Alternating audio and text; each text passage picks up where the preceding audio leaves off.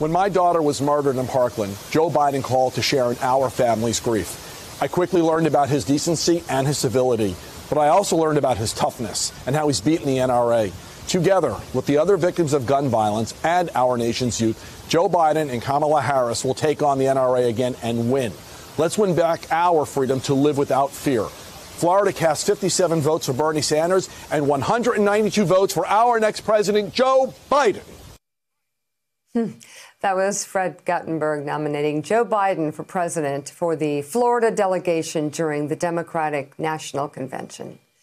Fred has now written a new book entitled Find the Helpers, What 9/11 and Parkland Taught Me About Recovery, Purpose, and Hope. And he joins us now once again. So, good to see you. Fred, thank you so much for being with us. Let me start by asking how you and your family are getting by. You know, this is something that Joe Biden talks about so much, losing his children and the daily struggle it is. I wonder if you have any words for parents who are dealing with this, probably, now. That unfortunately far too many have to go through the hell that you went through. Well, and especially now during the pandemic, where we're going to have 200,000 people who are going to die, who were sick alone, who are going to die alone. And we have an occupant in the White House who wants to minimize what that actually means to families. Joe Biden gets it. He got it when it happened to my family. He reached out, I think it was about 10 days after my daughter was killed, and then I had the chance to meet him in person as well. This family, I'm sorry, but this country deserves to know what my family has seen of what I hope will be our next president. A guy who has inspired me to go forward. A guy who spoke to me about grief, what getting through grief would look like, how my family and those of us go through grief differently, and to be prepared for that. And I thought, okay, a big tragic event, he's reaching out to me. But I have come to find out he's done this for people all across this country his entire career, reaching out in moments when no one else knows to help them get through it. Back in April, I wrote an op-ed comparing Joe Biden and the current occupant of the White House on how they would respond to the coronavirus. Sadly, we've seen that act out. The current occupant is doing things that will get people sick and get people killed. And Joe Biden is reaching out, hoping to give them hope on how to go forward. And I, for one, am thankful for him. I wonder if you heard about the part of the Woodward book where Donald Trump actually became aware of just how horrific the Parkland shooting had been, and was shattered, temporarily at least, just completely jarred, and in fact snapped harshly at his son when his son seemed, even in Donald Trump's eyes, seemed to try to minimize what had happened there. Were you surprised by the president's response, or more surprised by the inaction that followed? So I've not heard about that part of the book. But no, I'm not surprised about the inaction that followed. Listen, that's who he is. The day that I buried my daughter, the morning that I buried her, he put out a tweet that was dishonest, and he knew it. He blamed her murder on the Russia investigation. And he had already met with the FBI. He had already known the truth about why her murder happened. But he put out that tweet. It is who he is. It's why I refuse to use his name. I refuse to give his brand oxygen. He is the current occupant of the White House. But starting that morning, it's where I became really aware of how he handles things. And then we all saw what happened about a week later when he sat with Republican and Democratic members of the House and Senate. He even called out the Republicans on their failure to do anything about gun violence. But then he took a call from the NRA that night.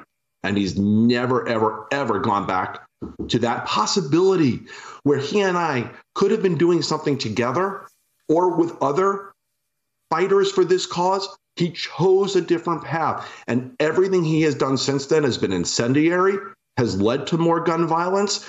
At the start of this pandemic, he unleashed a gun surge on this country through his administration.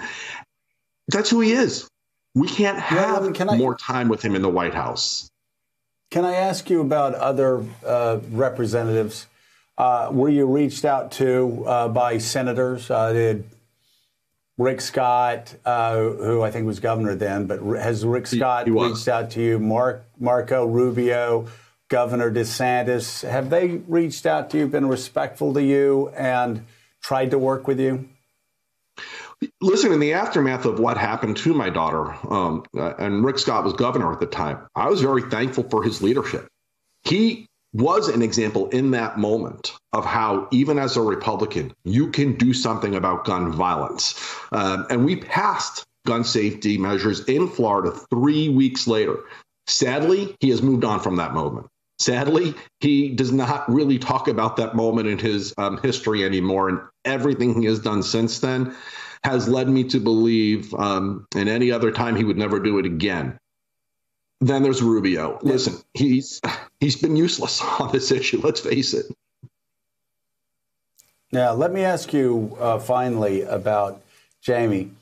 When I talked to Joe Biden during the campaign, the low point of the campaign, in fact, I think it was when he wasn't doing well, I asked him why he ran, asked him about Beau, whether he thought about Beau when he was going out campaigning.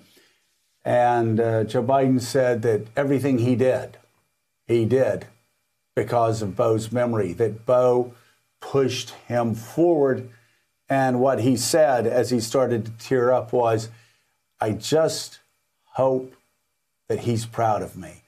I'm wondering how much Jaime is driving you and how much she still lives through you and your efforts.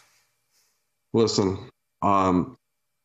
Joe, my daughter stands on my shoulder every second of every day, pushing me forward. Before February 14, 2018, I was just a goofy dad of 2 kids. That's who I was, for better or for worse. And now I find myself in this place where, because of what happened to my family, I want to do whatever possible to reduce gun violence. The truth is, I live with guilt that my voice wasn't part of this before it was my kid. I always taught my kids, and I talk about this in the book, you always do what's right. Don't ever worry about how hard it is if you think it's right. I know doing something to reduce the gun violence death rate in this country is the right thing to do. And I don't intend to shut up. I don't intend to stop. And I'm thankful every second of every day for the amazing helpers along the way who have carried me. Even you and Mika. I'll never, ever, ever forget that first interview a week after my daughter died, where I think we were scheduled for 4 or 5 minutes, and you kept me on for, it was about 20, 21 minutes, because you knew I needed to talk. And we were emotional on that interview together. But I knew that day, it was my first real experience with media in that way. And you always hear, especially from the current guy in the White House, media stinks, media's the problem. No.